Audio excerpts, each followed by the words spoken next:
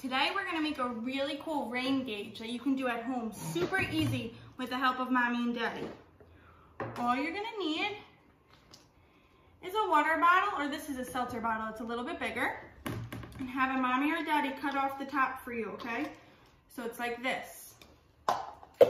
You can go around and collect some little rocks or pebbles, whatever you wanna find. And I'm gonna show you what the rain gauge is gonna do with some water. So what we're gonna do is pour your rocks in, enough to fill up the bottom. You can do as many or as little as you'd like. And this is what it's gonna look like. Then you can take the top that you had cut off and put it in upside down. So it's gonna look like this.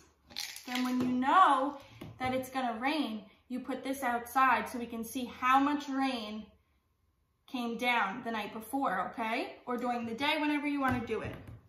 So what's gonna happen is the rain is gonna come when you put it outside, and it's gonna fill up.